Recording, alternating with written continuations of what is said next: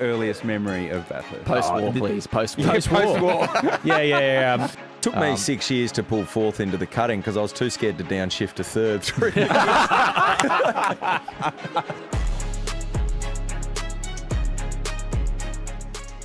We're back. Drivers only episode 5. Reynolds, you've been on a few of these. Dave Reynolds joins us in the Melbourne studio. In the Brisbane studio, we've gone interstate. Interstate, We've first time got ever. Craig Lowndes, the modern GOAT of Bathurst. The modern GOAT. And Will Davison from Shell V-Power Racing. Welcome, boys. Hello. Hello. Sweating up here. How are you down there? We're still freezing in Still Melbourne. cold, yeah. Still freezing in Melbourne. It hasn't changed since you went home from Sandown. It was actually looking pretty good before Sandown, wasn't it? It was actually sort of getting into spring, and it was like 22, 23, and then you we'd get to don't say Sandown, good. 13 degrees. You don't say good, it's just less bad. Yeah, true. It's not like The car park was still it's not full like of mud. Brisbane, the Gold Coast, where it's like 30 degrees already up there. Big right. time of year, boys. Lowndesy, this is like we only get 2 months of the year that we can call ourselves race car drivers, so we're in the middle of that. Obviously, Will and Dave full time, but let's debrief Sandown. Let's start with Craig Lowndes. Wild card with Cooper Murray. Great result for the team. Cooper was strong at the end. How was Craig Lowndes' weekend? Oh, my weekend was really relaxed, pretty chill, to be honest. I think that, watching little Cooper do both Super 2 and the main game, running back and forth was quite entertaining, to be honest. It was sort of, he'd run into the transporter, he'd be like a Superman, rip all his gear off, put all our gear on, and then jump in the car. But the one question we didn't have, which we do now have, is if he did or did not have any endurance. And that was a big question because Super 2, as you know, only does 5 laps and it's a safety car. So it's like, bugger me. Can we actually get this kid to do double stints at Bathurst? And I think we've ticked that box now. So was a bit I got the a same question with for Kyle. you. How come he was like the main driver? No, Yeah. he was the co-driver. I was the main driver. But did he qualify? Yeah, and no, then- the reason they made Lowndesy the main driver, so then he could start and they could do the traditional strategy. And I so they only see. did one driver change. So that was traditional Sandown strategy for the wildcard car. Loophole and Loophole a in new the rule. system. But we'll not get into that. Hey, Motorsport's full supercars of make the loopholes, rules. isn't it? We'll get into that a little bit later. Wilbur, you shared the car with a very young co-driver as well in Kai Allen. How was Yes. you guys were pitted next to us, and it looked like they were rebuilding the front of your thing pretty heavily halfway through the race. Well, I didn't help that actually. Oh yeah, well Dave started off by giving the rear a little touch up. A little Lap one, 22, yeah. only Sorry, Kyle. 140 to go. It's like just counting down. Was that those 5, primary 4. drivers out of control at the start of a race? Oh, here we all were thinking, listen, we need to run these co-drivers through these rules. They're a bit tricky. We've only had how many months to get used to it? First one, Enduros, and there was Dave in my back. Yeah, sorry making about all that, my man. fears come true of just let's make sure this sensitive little rear diffuser is nice and straight for the run home. I've just got to keep this car straight. Nah, thanks, mate. Parachute engaged. Cheers. Mate, I've just been absolutely rear-ended. What on earth happened then? Reynolds. Sorry, pal. I'm really sorry. I actually did apologise to you. I rang You you did after ring I me left the Sunday track and night. said, dude, You sorry. did. Like, I was. Listen, as you like, hit me, though, I then looked in the mirror and I saw it 5 Mate, I wide. I got think hit it was too. Slade ploughing you, and I think I even saw a Sleelk. We were coming with all 4 locked as well. So what maybe I happened there? overslowed. Where was that? It was down the front straight into turn 1 because the safety ball, the 80k. Oh, is that one? What do they call it? It was Ryan Wood. FYC. Full course yellow. So what happens is these days is like the FYC gets triggered and then you get 15 seconds, which is a really long time. It's too to long. slow down to 80. Who's the bravest? I'll stay flat till at least 7. Yeah. Well, 250, your number? you're like, What's your number? Well, it depends how fast Well, you're it going depends and where you are on the track. You got So where was this was the end of the front straight. Yes. Were you in the braking zone yet, or you're still full noise? No, because Ryan Wood is in front of us and he sort of buttoned off to try and, I don't know what he was doing, but maybe he was trying He to was get space. conservative. Yeah. He was trying to get space to stop double stacking, I think. I don't know, to Chaz. Oh, is that what you reckon? Okay. Well, yeah, makes possibly. sense. And then so then he stopped. He started to slow down, but then accelerated again. So then Will's done the same thing, and I've done the same thing. And usually from like 4, after I get the countdown from 5 on my dash, that's when I start to like really manage my speed to 80 Ks. And obviously, Will's tried to slow down, maybe a second slower than me. I think I got to and 80 at about 2 seconds. Yeah, I try and get to go. it at 0 seconds, like stupid professional I am. And then I looked up and I was like, oh, shit, this is going to be a big one. And then it is hard, though, isn't it? Because you're looking at the clock, the speed, and then hopefully in front of you, Dave. So I went to the left of Ryan Wood, if you would have noticed. Yeah, well... all of this while this is there was only Reynolds, 6 car lengths either side. I'm looking at my dash. Are you looking out the windscreen or are you looking at your dash? Well, I'm looking at my dash trying to maximise the distance to the car in front in case we do go into the pit stops. I can maybe jump in possibly. Well, you were deep. Yeah. You did well. I did, yeah. I was deep into your car. That's how deep it was. And where were you looking, Wilbur? Are you looking at your dash, trying to maximise your 80Ks? Left. Yeah, listen, I'm not going to lie. I was on the conservative side, only because Woody went super conservative. Yeah. And then I thought at Tassie, I had a bit of a... There was a bit of a close call at Tassie down the back straight. And I thought, well, then the safety car got scrambled anyway. And I'm like, I'm not going to risk a drive-through to be a hero for no reason. So only 140 to go, Dave. I thought, I'll just go a little conservative. It's Sorry, I was racing. That's right. So, never mind. I mean, we'll never learn. I'm listening. No, I'm terrible at that stuff. We've lobbed straight into full course yellow here. So, well, it's a big talking point. Does it work? Well, it sort of does as a safety standpoint, but it's really boring to watch because, you know, the way the rule is happening, they do 2 laps under FYC before they put the safety car out, so they've got 3 laps stacked minimum. anyway. Hey? Why did you guys stack? I don't know. How'd you stack? I'm not sure. Okay. Yeah. You guys probably need to debrief that. So yeah, we have listened in depth. Okay. You just don't want to tell us, Will. It does work sometimes, but not all the time, I think. So, okay, let's use the last one at Sandown when Brody Kostecki's engine failed up the back straight. Yeah. They'd done 1 lap under full course yellow, and then the car was in the lane, and then they did a further 2 laps. As per under full course is that yellow. like the Michael Massey rule set? No, if Massey was in control, mate, we were racing straight away. I know. That's was. I think the Abu Dhabi 2021. Did that take the sting out of the? Did that take the sting out of the tail of the race? Maybe, I don't know. But like Brody was stuck on the side of the track, and we still passed him at 260 k's an hour for a lap. I think before the safety car come out. So. Or before the FYC come out. Brody's car was out of danger, so they recovered the car under the first FCY lap. Yeah. And a few cars jumped in because they go, well, this is going to be a short one. So they jumped in and took the gamble late in the race to put fresh tyres on. Yeah. And then there was a further 2 laps after that. And then anyone that missed the first lap went, oh, we'll just pit again. That's a good idea. Let's do that and cover them. And then the ones that finally went, oh, now we're in trouble. We got to cover them off. So 3 laps for what I felt like was probably a 1 lap full course yellow. 100%. So does it take, as it stands at the moment, does it take the strategy element out of it? Because one of the it does because you just wait. You just see who takes that first lap, and if you're racing that person, they take it. Well, then you go, oh, okay, maybe I should pop into pit lane and put some tyres on.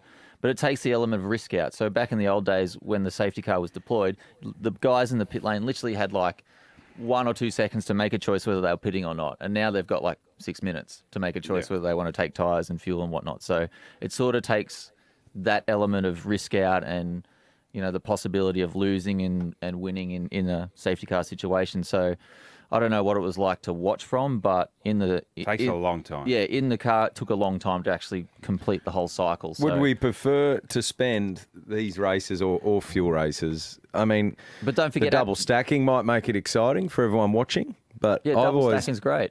I think it's horrendous. It puts it back on the drivers. And listen, we've all gained from it and lost from it probably equally over the years. You got the biggest race of years in a few weeks, and your whole focus for 130 laps is to make sure you don't get ruined by that. We can't do FYC or FCY for 2 laps at Bathurst. It'll be 12 to 15 minutes under FYC. And we also never went back to green. We always went from full course to safety car. Why just have them? Yeah. We did one go green from FCY at Sandown, which we should have done with the Brody Kostecki one. Yes. Yeah. So, I mean, we've got to circle back because this is all done. This is all done so that we can get safety marshals or recovery marshals on the track more quickly because the cars are instantly down to 80k an hour. Yeah. So we can get the recoveries done more quickly so we can get back to racing more quickly. But somehow we're tripling the time that it takes to do a very minor recovery. All right, let's I've got something on that, actually. Okay, go Reynolds. So why can't we just we've all done indoor go-karting, right? Okay, here we go. In indoor go-karts, when there's an accident, they press the button and all the go-karts go down to like 1 speed. Why can't supercars just implement that and just press a button, we all go down to speed at the same time? Like indoor go-karts have it. Why can't we have it? It'd save your car, Reynolds. Because Hey, it would too, yes. I wouldn't have my front of the car stuffed and the rear of my car stuffed and be a sail all day. Because indoor go-karts are doing maybe 30k an hour. We're doing maybe 300k an hour. It's probably a bit more. But it's just another zero. Big deal. Okay. Let's test that on your car, Dave. Let's close out Sandown. Who impressed Craig Lowndes? Well, I think we're going to know the answer to this one, but who impressed you the most at Sandown? Well, yeah, I'd say Cooper, only because he put his elbows what out. A surprise. Oh, I know. But look, I actually spoke to Cam after the race, and I said to Cam, why in the hell did you hit us on the restart? He goes, well, I was always going to hit him. So he's putting pressure on the young kid, and he actually got his elbows out. I was really impressed. Yep. I thought your car would have been stuffed after that because he went through like the he did the turn 2 whoops. Where did he hit him? Where'd they touch those two? In turn 2. Hit turn 2. Tried to pass him and then they go the inside of turn 2. Interesting new passing opportunities on the weekend. Yeah. Everyone was trying at 2, 4. Like, Jesus, this is new. Yeah, there's a lot going on. 4, there was plenty of touches. Everyone forgot about there's like a turn 1. new curb on the inside of 4, so people were just 4 wheels across that. Bomb diving. Yeah, it was a bit rude. Bomb diving, that's a new one. Wilbur, dive bombing. Wilbur, who impressed dive you? bomb. Who impressed you at Sandown? Who impressed me at Sandown? Oh, CL, I love it. CL, like top 5. That's pretty awesome for a wild card. Drag me out. I was watching. Hang on, no, I wasn't watching the start when I got out. And GT, you were all over those guys. I can't remember who it was. I think I was like, that car's working well on the last sector. But you were pretty close to those Red Bull guys, and I just love seeing older guys just absolutely nail it. No. Fernando Alonso. Yeah. It's an interesting race because I think we saw a fair bit of silliness. Like, we all started the race and it was a bit weird. Will? No, because you're normally very sensible, Dave. Normally I am, yeah. I think that was just a lack of eyes up. I don't think you meant that. But early on, and you can damage your car at Sandown, and I'm on the grid going, it's an enduro, Will. It's an enduro. Let's not go into sprint mode, mind. But then you look at the start, and I think it was JC into Wood, and he's half backwards at 1, and then obviously Anton was then drilled at 4, and I'm like, Christ, this the straight car situation. It's going to be one of those days. So I'm like, I'm going to play it smart today. But clearly, our car I got more hits than Elvis throughout the day. Reynolds, who impressed you? Who impressed me? Well, I wouldn't. It's not. I'm impressed by watching the co-drivers go, because like it was all quite normal and professional when the main driver was out there, but when the co-drivers got in, it was like pandemonium. It was awesome to watch, and that's what impressed me. Okay, so question: does the rule of starting the primary drivers does it work? I don't know. Take the We've only done it strategy once. out of it? Well, it does take the strategy out, but everyone would have done the same strategy anyway. They would have done the Lowndes strategy. They would have done, the Lowndes strategy. Yeah, well, what's wrong with that? Strategy. Nothing's wrong with it. It's but completely does it normal. work? Did it work? Sample size is only 1 at the moment. Exactly, it's only 1. Lowndes sounds very vocal on this. Go. Well, it does. It takes away a strategy, especially when we go to Bathurst. Like, I understand what they're trying to do in the sense of, I think it's a weather dependent. If it's a wet start, I can gather bit of a common sense about that, having the main drivers start the race. But at the end of the day, co-drivers, we pick co-drivers because of their hopefully speed and their sensibility. So they should have the pressure of starting a race as much as we are. It's one thing the co-driver report doesn't show, does it? I was looking at that yesterday. I'm like, where's the sense in this? You see some of the best performing co-drivers, what I thought were a long way down the performance of the co-driver report. I made that point before the race that a lot of co-drivers were doing an amazing job anonymously. And you won't know it unless you're in team land and you go right into the numbers and you digest it in your analysis after the race. You go, holy smokes, that guy did a mega job. I did not see 1 second of that. Yeah, that's right. Because he wasn't locked up through the grass. No, exactly, because he did a good job. So elbows out, it's a tricky one, isn't it? I think you appreciate the co-driver getting the elbows out in a way.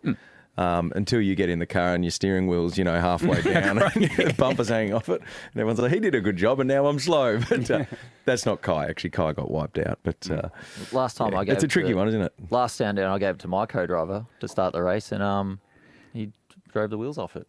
Yeah, I did. The wheels fell off the thing. I wanted to do the debrief to make sure you didn't do the wheels up, Reynolds. No, we've got problems here for the Tander car. Left rear is off that car. So, mate, the left rear has come off. Okay, that's Sandown. Let's lock that away. Thanks for that, because it took off the rear wing of the moth car. Moth car, that's right. Good shot, that. Try and do that twice. Bounce it off the backboard, get the guardrail and take someone's wing out. A little bit of news lately, post-Sandown, Prix Bathurst. Toyota. That's big. Huge. It's massive big news. For the sport. Absolutely massive. Did anyone see it coming? No, not at all. I'd never heard that in the whispers of the grapevine or anything like that, and I was ever so surprised. They've always been talking about like a Kia or a Toyota coming in once we've gone to these generation cars, because that's why, in theory, we went to them. But it's interesting that Walkinshaw's the first to jump. Probably not surprised. If someone had said 6 months ago, who's going to be the next who's the second team? Who's the second team? Who's capable? Good question. Oh, yeah? I think we have answers on we have answers on a T-shirt, I reckon, in our pod right now. David Reynolds has got Toyota on his T-shirt. Oh, sorry. You said who's going to be the second team of Toyota. Yeah. I thought you were saying who could be another homologation team. Well, the second there's only ever one homologating team. Yeah, so Walkinshaws are the factory team, if you like. And they've said that they will pick a second team halfway through 25. Is that 100% Dave's going to have a Land Cruiser company? I think so. 25. I was thinking more like he looks like a Stinger man. Toyota. I was thinking more like a Toyota ring Stinger. Yeah, Toyota. Supra. Toyota Echo. 86 for you, Dave. Yeah. I have been enjoying the Fast and the Furious memes with like Ryan Walkinshaw and the Toyota Supra. Yeah, it's really funny. So I is this remember good when for you our were sport? young, you had that little RX-7, Dave. You picked me up one day and I didn't think I was going to make it home. You had the skeleton gear knob on it. And he was a Formula Ford kid. I'm like, he's like, let's go to dinner. We went to Frostbites, I remember. Did we take you to Hungry Jack's? Frostbites. Do you remember Frostbites? Yeah, flat shifting. I'm just looking at the gear stick, and Dave was having one of his excited little moments in the drizzle. I'm like, oh dear. Getting back to your question, GT. Yes, I think it's good for the sport because when we saw the other brands coming in, they actually it was interesting to see the reaction before they came in, and no one wanted it. They just wanted the traditional Ford, then Holden, GM. But when they did come in, everyone loved it. So I think Toyota coming into the sport. The other interesting thing is on the weekend with the Singapore race, we had some representatives up there. So we could even be up there as well. Really? Absolutely. Have you got news to break, Lowndes? No. I know that some of our key supercars people were up that way, so they are. Yep. It's a good little area for Toyota. But if you could have picked any manufacturer, like top of the pop, really. Toyota would be global. Oh, yeah. That was the one for years everyone's mentioned, and it was kind of those. It never they've got like 25% of the market. The in world's Australia, largest so car maker, biggest sales in Australia. Like it's the big dog nowadays in Australian motoring. So they've been flirting with supercars for 20 years. So I think it actually will open the floodgates because if other manufacturers that are maybe casually looking at supercars go, wow. Toyota, after 20 years of looking at supercars, have decided now's the time to jump in. There must be something in that. So I would imagine that there'll be corporate offices in Australia for other manufacturers revisiting their strategic plan with supercars on the back of Toyota's decision. Whether that leads to another manufacturer, I don't know, but they'll be certainly looking at it for sure because Toyota moves the market. Like they dictate the market. They've got such a large percentage of it that they can dictate what they want. So I'm really looking forward to it. I think it's a really good move. No, I think so. Can't wait. Are you, Dave, driving one of their products? Yeah, Dave's really well, no, I actually drive a what engine are they Silverado using, at the minute. I actually don't know anything about it. I only found this out last week. So I think it's surprising that a pretty high-profile driver has left one of the Ford factory teams to go to what was, at the time, seemed to be a very small two-car operation. And maybe that he had some intel that maybe there was a big deal in the wind that maybe, hey, if you come to our team, some good things are going to happen in the future. I had absolutely no idea about it. I wasn't talking about you, Reynolds. Oh, you weren't? Okay. Anyway, are you pointing at Anton there, are you? Maybe. Apparently the engine's the same out of the NASCAR. It's going to be... Oh, sorry, Dakar car. The it's a quad cam 5 litre capacity engine. So very similar to the Ford engine. How are the Ford engines going, by the way? Well, maybe not the best at the moment. Are they going to make Bathurst? There will be Ford engines at Bathurst. Why are you asking this question, David Reynolds? Because we've had a few failures recently. Do you miss your Mustang from last year though, Dave? Because it was going very well. It was my Mustang. Was going awesome. You won some races. I was going Absolutely. awesome. Yeah. And I enjoyed my time with Grove Racing and had a great time. And I'm driving a Chev now. It's all good. Okay. Who's going to go look at the Supra at Bathurst? They'll have a concept or mock-up of their I'll have a look. Gen 3 car there. Reynolds is going to have a look. I'll have a look. Is it going up in your truck? No, it's not going up in my truck. Is someone driving or it's just like it's just a mock-up. Okay, I think they're doing a full-size clay model of the car. Because the actual car is quite small, so they have to like stretch it, don't they, to a little bit to sort of make the It's got Volvo S40 vibes about it. Does it really? Well, they're talking about stretching cars over the driving that thing Gen at 3 70% throttle for a few test days. You remember that?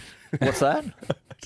That's right. When you have one team with a new manufacturer, it's dangerous. Well, no, you'd have to argue that the testing is a lot more rigid now. Obviously, wind tunnels and AVL dynos. Things have improved. I'm just laughing at that opening day at SMP where I'm not sure if Scott would actually admit this publicly, but I think he's like, yeah, mate, I was driving around at 70% throttle all day. I was catching people that much down the straight. I've seen some data having driven for that. Oh, yeah, you did too, yeah.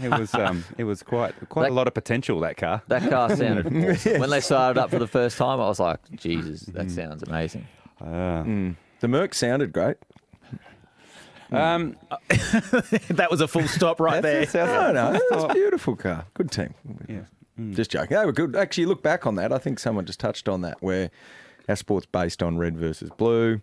People come and crash the party. No one's happy until it's gone. And then it's like, oh, how good was the Volvo and the Merc and the Nissan? Right. It was fantastic. Really cool. Well, even now, Will and Dave are probably too young, but people retrospectively think about the Group C touring car era of Australian motorsport, the early to mid 80s. Like, oh, that was the golden era.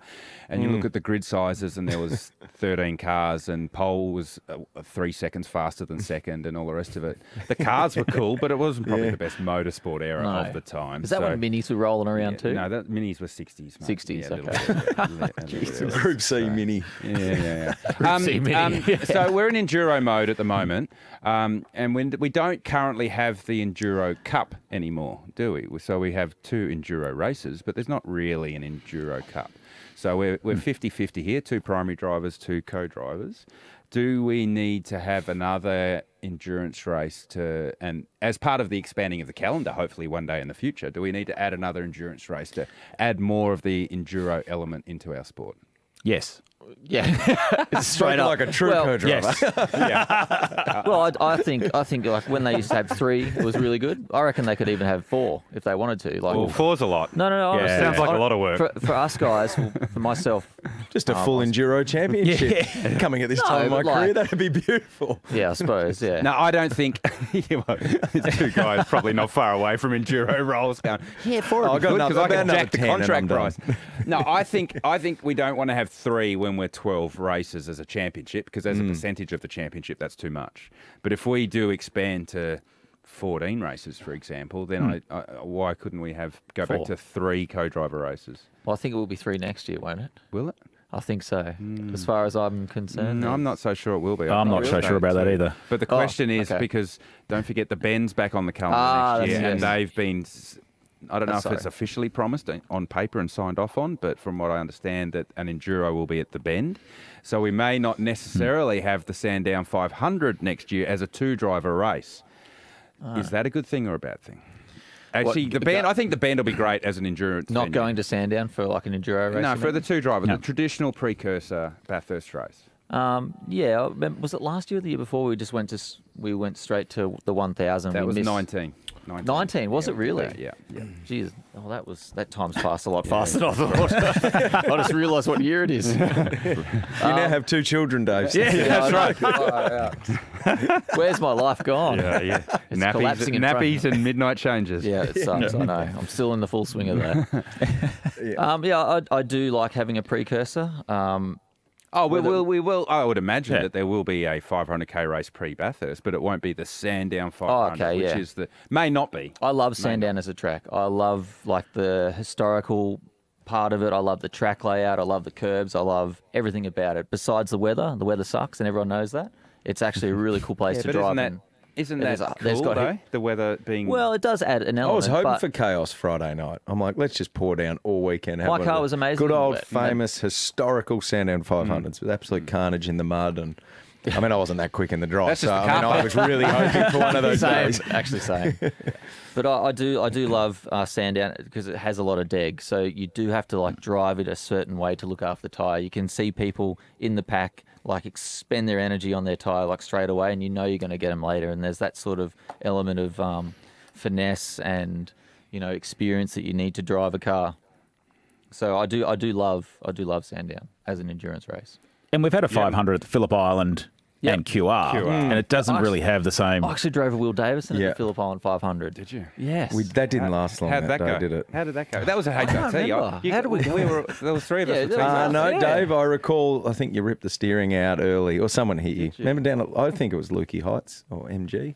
What year was that? Did you crash with? Like 2010. 2010. I can't remember. I don't think I crashed, did I? No, I think someone hit you. I think we DNF'd. Did you? I'm sure. I didn't drive that. What year was that? 2010. 2010. 2010. So who did I have? Cam McConnell. I'd had a 100% win record with HRT till then. Garth and I, we took them both out in 09. Bring Reynolds in, the young guy that we'd groomed, and he crashed Stuffed it up. I don't remember crashing. To be honest, I was highly guilty for That's a worry. Bathurst. Sorry, Dave. I still regret that. Actually, yeah, you guys were one only because what he was going to do on the podium. Wilbur did if a we whole made lot more damage at Bathurst. What was he going to do? I don't know. I don't think he was going to have his race suit on anyway. What did you say, Dave? I think there was 20 laps to go, and they said, "Oh, you're looking like you're going to come third. Are you going to celebrate in a certain way?" I said, "Yeah, I'm going to stand naked on the podium." And then, They must have told Remember, CL and J-Dub were in front. We're just in a big fuel save. Yeah. Actually, rumour has it, without the safety car I caused, you guys weren't going to make it home. I was very tight. His was very tight. I was good. Were you? Well, I was better. Because I'll never forget, I think it was lap 153. I mean, it's exactly that lap. That's what it was. And I remember that lap, it was just saving. And I'm like, well, we're going to try and win this thing or not. Like, you guys were saving, and it was literally like, just go. Yeah. Just go. We don't know if we're going to make it. We were good. And I went. into the fence. Yeah, that happened right in front of me. I hurt myself. Front of me. Yeah, it really hurt. And he's made big contact up at Reed Park on the exit of it. He's hurting. It's knocked the wind out of him for sure. Yeah, and I went flat down to the grate, the old cars. How hard we had it back in the day, guys. Yeah. It was Gen really one But the rear just stepped, and I grabbed the marbles, and ouch. Yeah. You broke your rib, didn't you? Or Yeah, I cracked did. a rib? Yeah. Same yeah, thing. Yeah. Opened a tear duct. No. Yeah, I was out for a little bit. At least my pants got to stay on. Well, still regret in that vision, I think it's time to take a break. So after this, we'll have more Bathurst. We'll start talking Bathurst, start talking Gen 3, and what we've got to look forward to in the near future of Supercar. Stay with us. The More Drivers Only podcast after this break.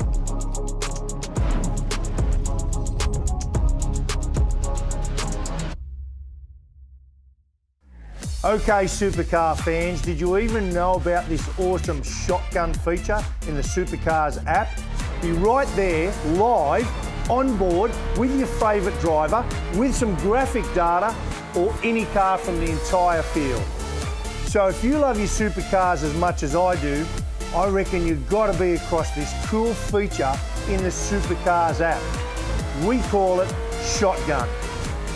To upgrade in the Supercars app, tap Discover and then go to your profile and swipe across to memberships.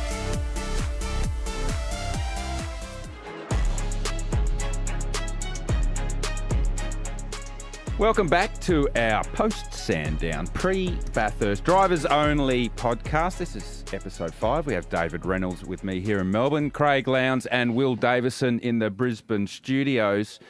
And in the run to Bathurst, guys, and we'll have some pretty wide and varied versions of this. I want to know what your very first memory of Bathurst. So, Will Davison, you're from a racing dynasty, not necessarily a Bathurst racing dynasty, but what's your first memory of Bathurst? As in my first trip to the mountain? No, I want to know a memory's a memory. First thing when you think about the earliest thing that you can remember about Bathurst. What is it? I wish it was earlier. Like, as you said, I don't think Bathurst is, it's not, my bread and butter was Sandown, Adelaide Formula One. Bathurst, I mean, it's probably a pack of arseholes by Jimmy. No, it's maybe a bit earlier than that. It's definitely, I've got images of a Crompo talking his way around in the HRT car. Someone tell me, was that 91, Percy? No, Grice and Percy, when did they win Percy, for HRT? 91. 91, early 90s, yeah. 1990, Cedo, that was a VL, yeah. What was the... No, okay, yep. Cedo was in the 87 in the Nissan in the wet. Yeah, I've got images of that. There's hanging it out of the cutting. But that's we see that vision everywhere, don't we? Yeah, but and just those Sierras. 60 horsepower to 600 like a switch. Yeah. To this day, until I've actually got the detail from DJ and Bowie, that's like my dream car. And then DJ's like, mate, it actually wasn't that much fun. It was just fun. But yeah, the Sierra. I'm just going to go with the Sierras, the onboard shots of the Sierras, shootout laps. You should ask DJ about... That's what you got with Will. I was just going to say to Will... To his memory. I wish it was earlier, but listen, that's about me. You should ask DJ about when he was commentating a lap and the rear wing collapsed on him down into the chase. Well, that's clear. Wasn't that the sprint when they did the sprint race there in 94? Mid-90s. No, it was 96. No, Mid-90s. Were you racing then, Lowndes? Were you racing there then? Not in the main game, no. No. I think I was just about to break into it. Yeah, it must be 93. No, maybe early 94, but yeah. Commentating, beautiful. DJs had flexi wings back in 94. Yeah. Is that what you're saying? Maybe not a technical version of a flexi wing. Lowndes, you're the elder statesman of us, so what's your earliest memory of Bathurst? Post-war, please. Post-war. Post-war. Yeah. Colour vision. Yeah. The FX Holden. No, probably the early 80s, I think, is when it really... Because like Dad used to go there all the time and scrutineer and help out and all that sort of stuff. And it was actually interesting. Dad still got some old 8mm, the old projector. Used to drag it out at home and had a white sheet and used to watch it. And there was nothing in pit lane. It was just literally a yellow line that was the difference between a racetrack and a pit lane. There was no wall, no nothing. And but the early 80s, like the big bangers and all that, like George Fury, even Kevin Bartlett and the old Camaro. Like it was, but that era, again, like what GT was saying, like the racing you loved, but if you actually really analysed it now, it was probably not that good because there was a big difference between the car. Yeah, well, Brock did win a close one in 79. He only won it by 6 laps. So. Yeah, and he broke the record, I think, in the last lap too. Yeah, last lap, broke the lap record. Yeah. Can I just, something I loved was, what's that vision of a few years ago we all drove PB's cars as the oh no, what was it we said? When Lowndes nearly crashed that Monaro. The Monaro. You nearly crashed down the hill and you're sliding across the bucket seat. I don't know what you're talking about. You do know because there's vision of it, so don't bail out of that one. We had the full wobble into the dipper. And that was typical Lowndes luck when he gets away with that stuff. If it was any us other three, we would have crashed the bloody thing and it would have been a massive drama. But Lowndes was smiling. Look at me, look how good I am. He's completely out of control in this priceless race car. Drum brakes, remember? Whoa! Hang on! Whoa! I think Lowndes must have missed the briefing about it being a slow lap, Scapey. Yeah. Were you in the 87 VL? Yeah, I was in the 87. And man, I was... That's a good-looking car. I was so scared because it had just been restored. Like, that was almost its first drive. And I'm like... And they're like, yeah, you'll be right. Get into it a bit. And I was like, no chance. No way. And then I hear about old mate that's having a moment coming down the S's over Skyline in the Monaro. It's like, well, they told me after I got out of the Monaro that they were the original tyres. So, I actually wanted to try and go for I think back then they were doing like 3-minute laps. 3 minutes, yeah, just over. So I wanted to have a crack at a lap, but Scaife was in one car and Todd Kelly was in another. I had the Bill Patterson Tirana, actually, the 78 pole winner. Oh, yeah. That was great. And then Jamie Singh stopped up to the cutting. Ran out of fuel. Typical Jamie story, ran out of fuel. Jerry can. What's your earliest memory? Mine was watching on TV 1984, Hardy's Heroes, Dick Johnson crashing into the trees. I hate to think what the final lap time is. He's hit the fence and he's gone off the track into a tree. Oh yes. And then the story after that of them buying the car. So I was in Perth, obviously, growing up. So on the 7 News that night, they're trying to do some deal. Then you turn the telecast on in Sunday morning, and they'd done the big reshell of another car or taken another car and tried to rebuild Green's Tough into another car and all, that whole thing.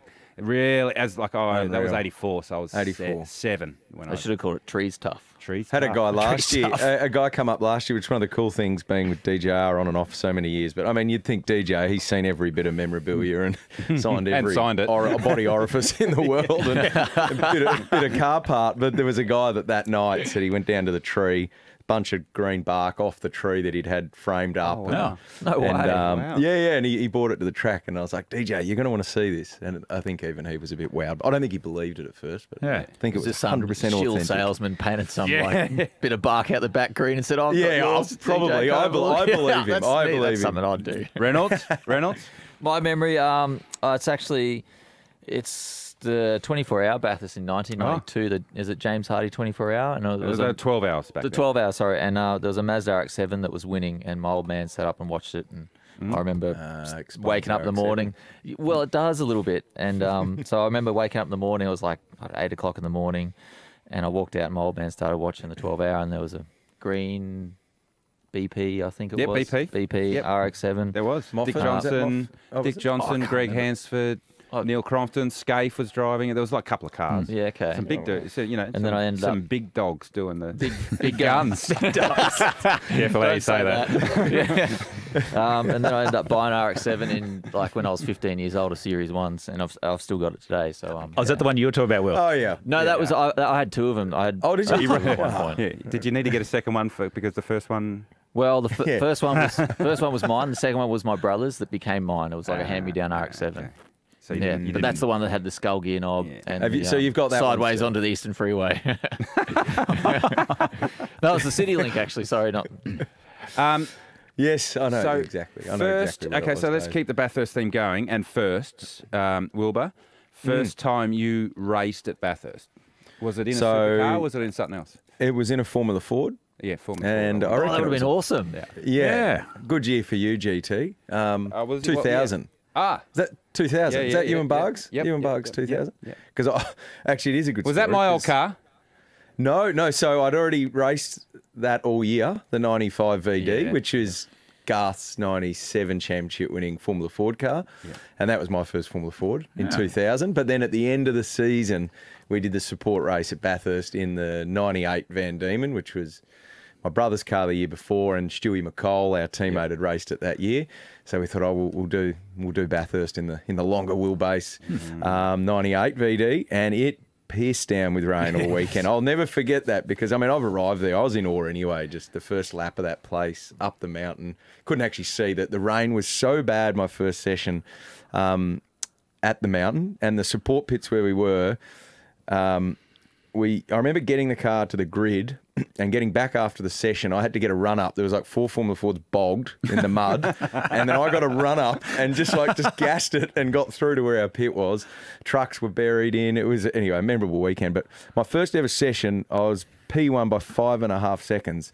But only because I was the stupid one going flat out. Not down bragging or anything. No, I remember old Mick Ritter just popped his head in. He goes, not bad, knackers. I'm pole by 5.5 seconds. I wasn't pole, it was P1. But remember, and won the race, had a cracker with Nick Aglin for memory. Oh, it was so wet. And then crashed in the second one with him at the chase. So, but memorable. Imagine the first time you ever went there, pissing down rain. Well, it did. The first time I went to Bathurst was... Lowndes, you remember these, the media days. Remember we used to go, when the championship used to finish at Oran Park in about August, and then we'd go straight up to Bathurst and do the media day. And I'd never seen Bathurst before at all in 98, so obviously raced the balance of the championship in 98 and then go up for the media day, which was on a Tuesday or a Wednesday. And it was, as we were driving through Lithgow, it was snowing. And I'd, from Perth, never seen snow before. I was like, holy smokes, what's this place all about? And then we got to Bathurst, and it was it was like 2000. It was just torrential rain. And those of us that have driven for Gary Rogers would know that he just goes, no, you're not driving in the rain. We're not going out there. So like everyone's skidding around doing laps of Bathurst. I've never been there before, and I got to do. I think he let us go out and go over the top of the mountain once. And that was it. Gaz. It was pouring with rain, so I got no prep, no laps at all prior to Bathurst in '98. So that was the first time I saw the place, and it was underwater. Yeah. What was it actually like, boys, being able to fat arm? When the seat was over. Oh, good. Rest the arm on the side. It's great. I think my first chassis I could reach it. I'm like I'm a V8 driver down pit lane with the elbow up. It was great. Yeah, no. That would have been. You look at some of those shots of you in '94 CL, and that was your debut '94. Yeah, '94. Yeah. GT and the VS. No, what was the '98? Yeah, '98 was VS. Yeah, VS, and then with VT. Yeah, VT at the end. Yes. You look inside them even now.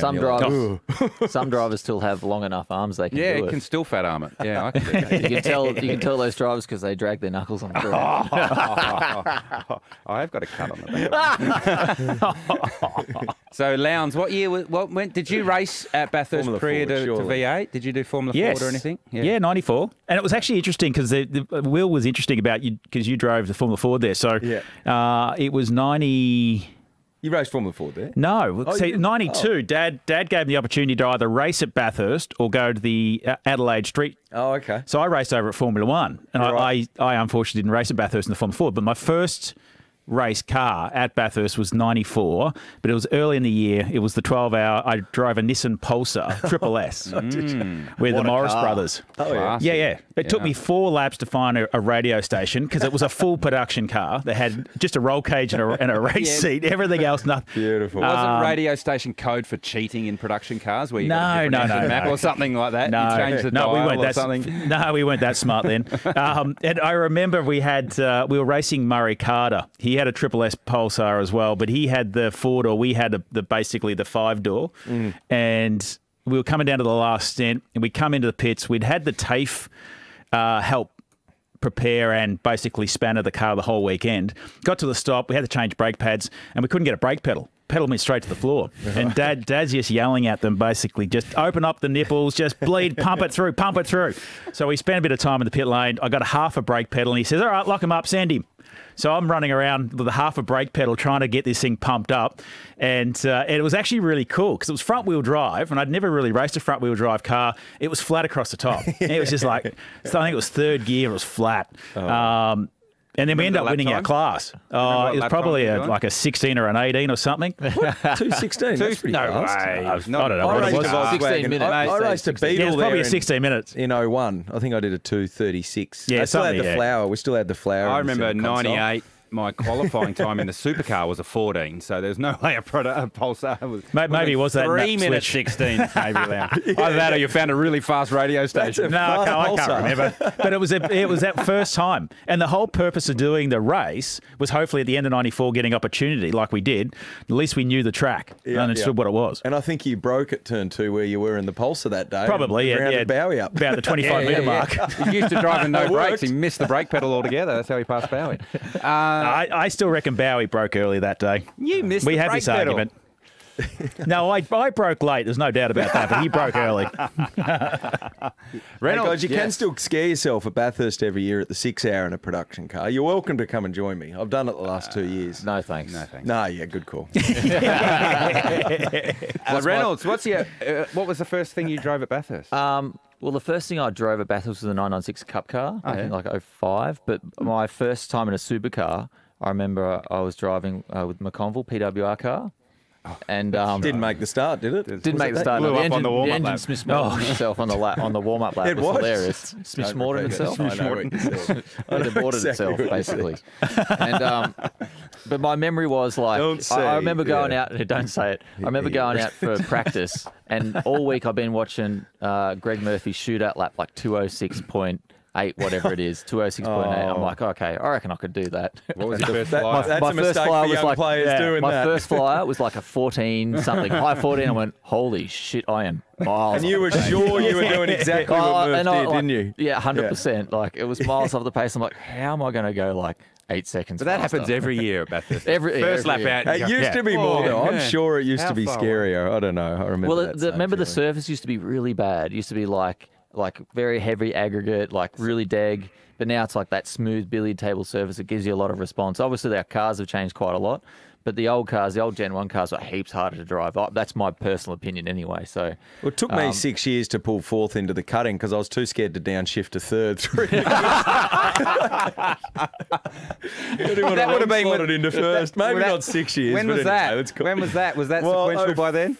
No, I did 04, 5, 6, 7. So still, I did 4 years H pattern, so I classify old school. Fourth back to third was just straight up, Wilbur. You didn't have to go across the gate. Yeah, but not when you're hanging over to the left. That's what I'm talking about, like Murph. Turn in flat third. Anyway, you know what I'm saying. Maybe I exaggerated that at the expense of myself, but you get what I'm saying. Hey, has the track been resurfaced recently? No, I don't think so. I think it's 20. It's in the works. It's in the works. It's in the works. Oh, okay. Yeah. I got told after our 500 race at the start of the year, it got resurfaced when we left. No. I think it's in the works. Maybe for next year. While we're on Bathurst. That always causes a bit of drama. Well, it did last time. Yeah, that's what I mean. Everyone's getting ready for the red flag engine change mid-race. Tail shaft. Run the tail shaft. Just tape the front of the car up.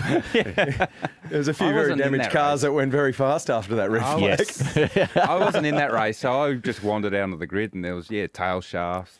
How come? Uprights, what happened? springs. That was the year. Memory of tape. That was the year Luffy took Lowndes out in practice. Oh yes, when the brake failed in our car, in the HRT car, and it wrecked our chassis. So we could. I've got a memory of like a lot of race tape on an HRT car that put it in the barrier at turn 2, and then they race taped it up, and he went heaps faster down the straight. Went and put it on pole. Yeah, that was him.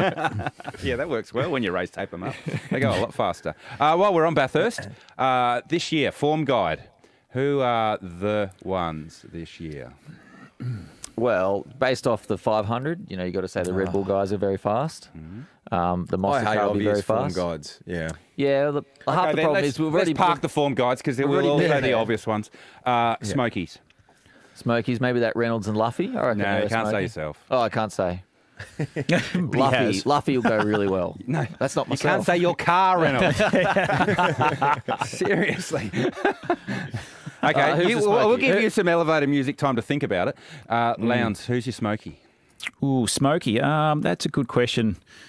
Yeah, I reckon that's why we're not doing the obvious ones. Yeah. I reckon that Kai and Will. Oh, thanks, Seal. They'll be quick. See what we're doing is we're actually pissing people off. Yeah. We're pissing people off because anyone we say, we're not saying they're the obvious ones. True. True. No. But form guides, no. Yeah, so Smoke, go. Why, Craig? Why? Well, I reckon Kai's a good young talent. I think that they'll come out of Sandown, like Will said, like they had a shit run and basically got something to prove. And I think that your cars have been quite good there. And I think that from memory they were actually right at the start of the year. Last year. Well, Anton was third last year, but the soft tyre obviously. Yeah, hard tyre at the start of this year. I'd like to think you're right. Well, we are hit and miss, but we're capable of goodness, and we're fired up after a shocker at Sandown. That was pretty embarrassing performance by us. So thanks. Who's your Smoky? Smoky. What do we got? I mean, I just hate play the thinking. Do we need the elevator music for you too, Will? Dave, you were pretty good there. And Richie was quick there too. He's come out of the blocks first race out of the game for years and set himself up for the year very well. So he's got nothing to lose. You can see a few times I've raced him at the moment. He's racing with a bit of a point to prove, I think. Bit of an angry man, and he was quick at the start of the year. So my actual real Smoky will be Hazelwood and Kostecki. Oh, because he's the reigning champion. Are they Smokies? Reigning champion? They got number 1 on the car. Probably haven't had the recent form to suggest that they're red hot. So and Brody didn't do the first few races. So yeah, they were fast until they weren't. He was so fast last year. It was ridiculous. So that's who I'm. Yeah, okay. If it's not me, it's going to be them. Okay. How about you, How about you, Garth? Golding and Dave Russell. Oh, yeah, okay. Yeah. Well, Jimmy was on the front row at the sprint race at the start of the year. And we know Dave Russell's a very, very strong co-driver. So on the podium at Bathurst that probably a lot of people wouldn't have picked. So I think they can continue that form. Maybe BJR. They've just announced their alliance with T8. Does that kick in? Has it kicked in? Is it like with immediate effect? Craig Lowndes, you're our reporter from 888 Race Engineering at the moment. How's it going? Jamie's got the money, yes. I just want to get access to that cable that's running between 10 cars of information. It's a pretty long cable to go from 888 garage down to BJR. I hope all the data makes it. No, we get smoke signals. We've got so many cables, they have to make one of those worms, those like worms for travelling. That's a lot of info going back and forth. There'll be some propellers flying pretty hard on those. Oh, there is. JJ and those boys in there. Yeah, they're always looking at stuff. There's always a positive with grouping of big cars. Do you guys get 10 cars of info and the others just get 2?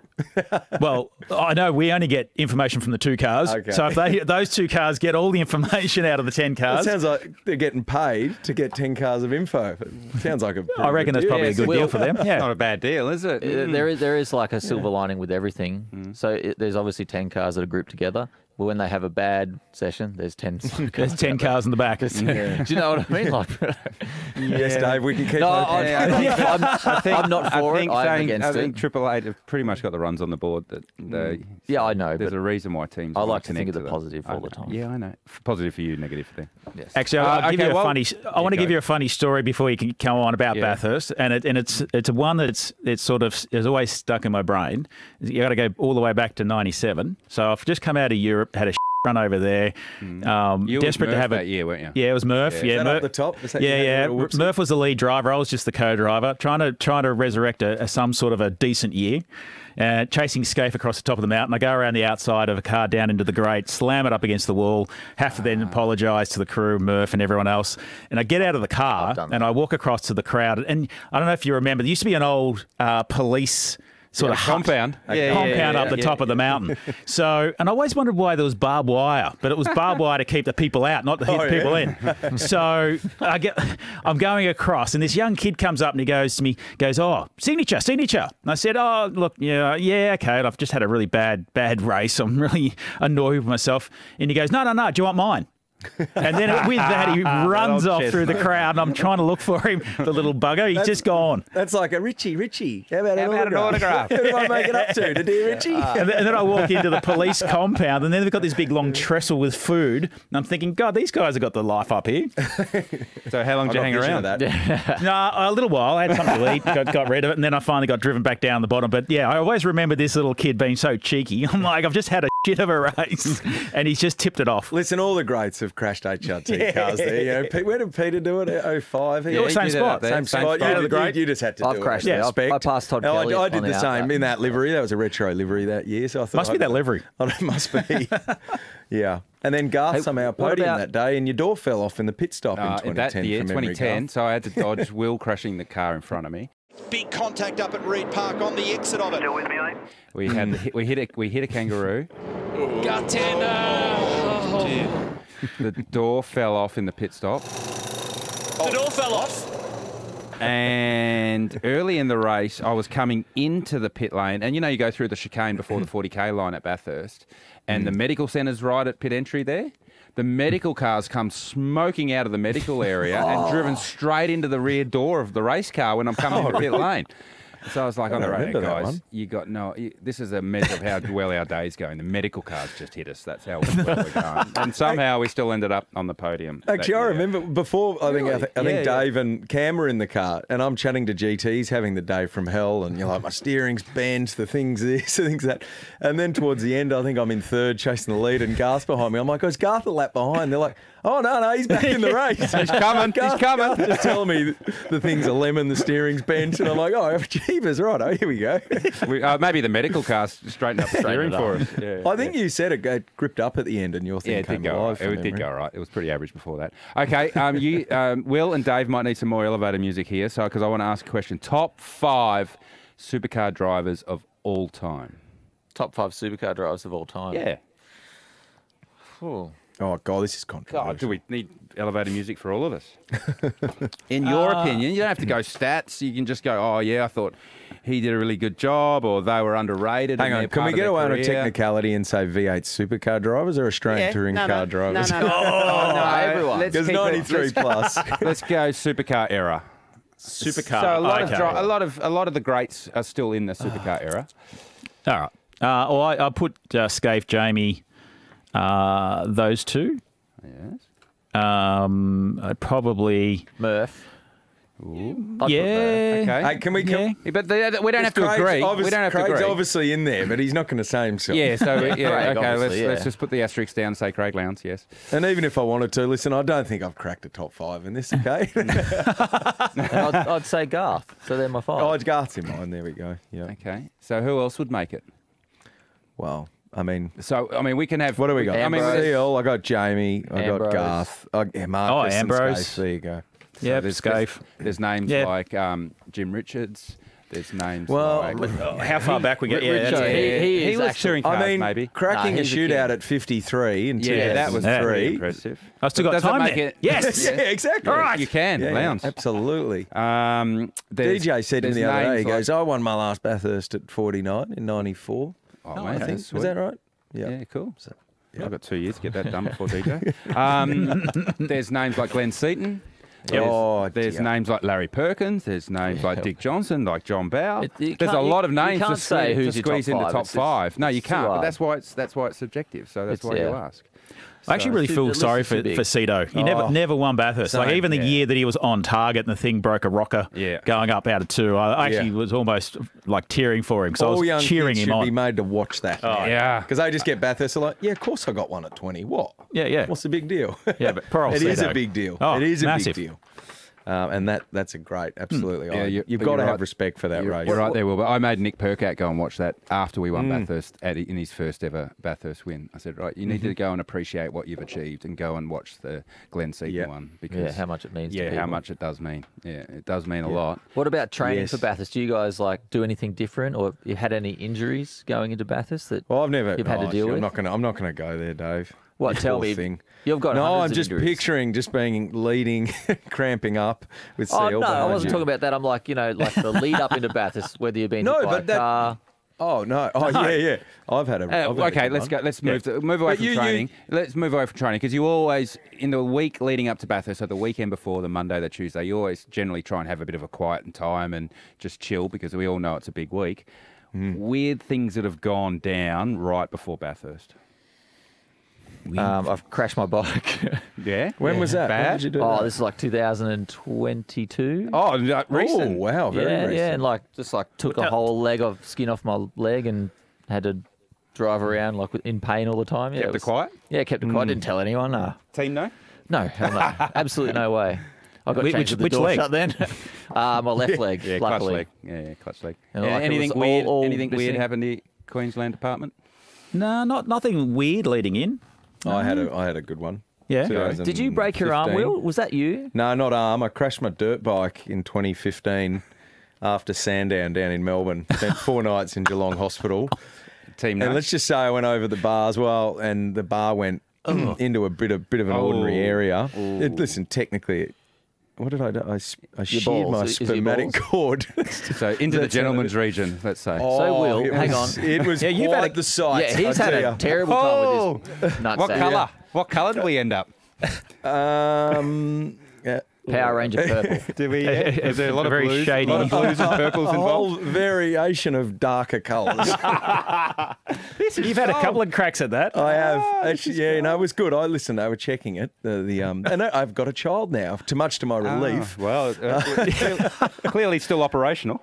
Yeah. I honestly, after Tasmania 2 years later, Yeah, I was go in about the to car. say, so I got these special core shorts, these Body Science. Thanks, Body Science, for the core shorts. And they just gave me some extra protection and from the belts, and I didn't do one driver change till it mattered getting in during the race. But Did the we team got, know? We got through. Yeah, because I had to explain why I wasn't doing driver changes. Maybe, listen, they didn't need to see. I just said, I've had a little. It's fine. I'm just gonna, I'm just gonna hold off doing any more damage till the race. Oh, no, I actually had one in 96. I forgot about that. I remember that one. Oh, yeah. I remember Yeah, that. same thing on a motorbike, dirt bike. Oh, yeah. Yeah, well, I split my head open and had about 12 stitches in my head, which only come out on the Monday before the race weekend. Okay. Jeepers. And I actually... 96. 96. Pretty And, dominant year and for Jeff you. Gretsch wasn't happy. Jeff, angry Jeff is an angry Jeff, and he was angry. Right. So I had to pass a physical on the Monday before we left to go up to Bathurst. Stitches came out, finally passed the test, went up, and I wore a hat the whole time. Oh, yeah. And actually, the worst part of it was when I fell off the motorbike, I pinched a nerve in my neck. So my left arm was paralysed. I couldn't move it. So I had to get physio on my neck to get my fingers working and my hand working to actually pull the gear lever. How's Lowndes? He's just forgotten about this minor incident. Mate, that was 96. That was a minor one, yeah. That was, so anyway, I think Jeff was more worried about the blood and everything that was in his car. When they were driving me to the hospital, I'm trying to get my head stitched up. So you were riding with Jeff? No. I just happened to have Jeff's car. Oh, okay. And I was with some mates being idiot and fell off it and cut my head open. And then I had to tell Jeff that. And then the worst one was Jeff telling John Crennan.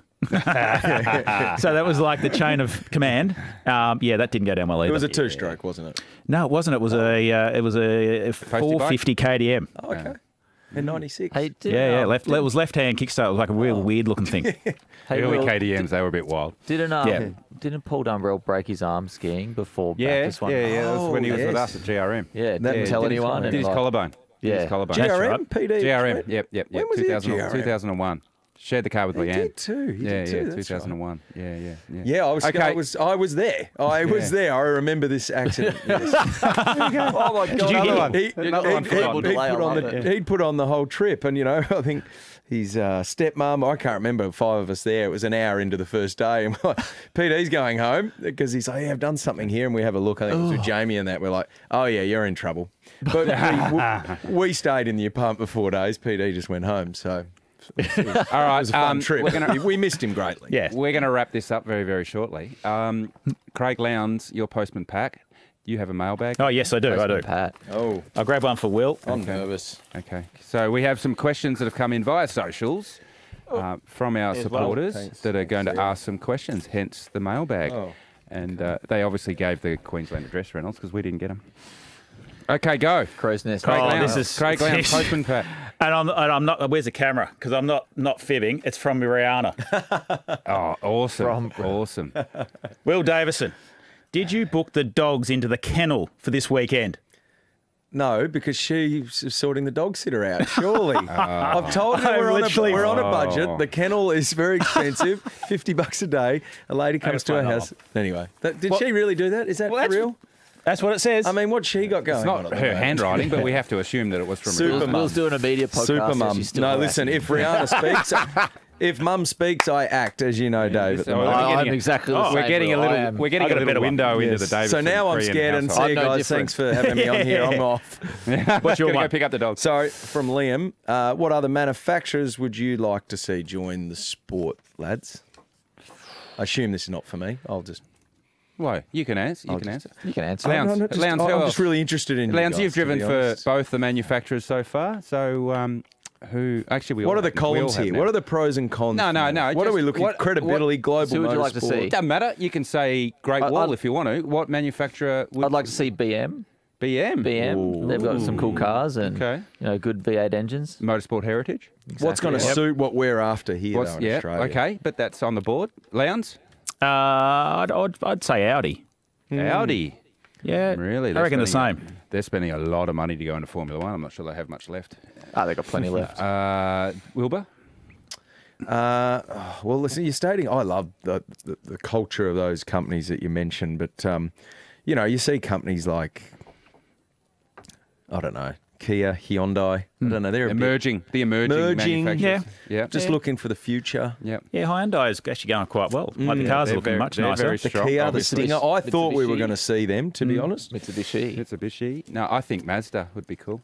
Mazda would be cool. Yeah. They've got a really cool car coming, RX-9. It's got, Reynolds, you could be in an RX-9 if you weren't racing for Toyota in the future. He'd be ringing up. We've got one more from the mailbag, and we're going to Yeah, one more. This one's from Ron. Most bizarre thing that you've been asked to sign?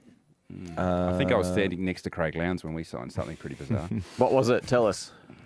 Well, I remember one. I'm not sure because he's got amnesia for his '96 crash. A guy popped out a glass eyeball. Oh, I was going to say that. Yes, cool as. Yeah, so we were probably all at that same one.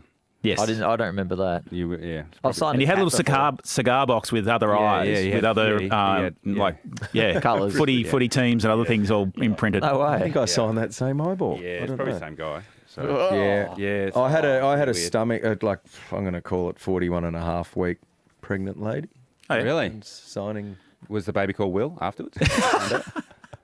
No. I've signed How many? HRT, I remember getting the guy on the pulled his shirt off at Homebush in 2010, and Bathurst winners had a big Garth, myself, Scaife signature, like big.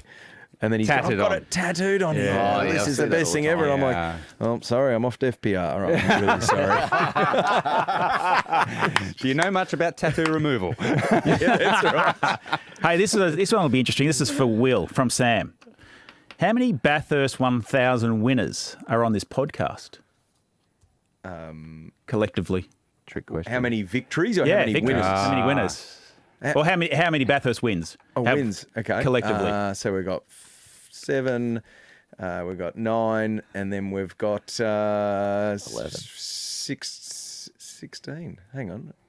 CL 7. I'm 7. 7 GTs 5, 12, 1 Dave 13, 15.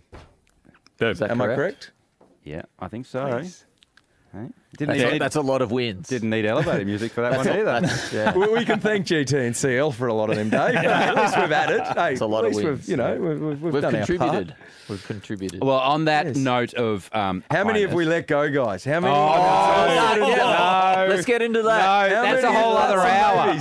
That's a whole other. other hour, and we will get that on the next one. So we're going to wrap that up now, Will. A few moments later. So here we go. We're going to waste an hour. Yeah, the one I can hear it. It's called The Ones That Got Away.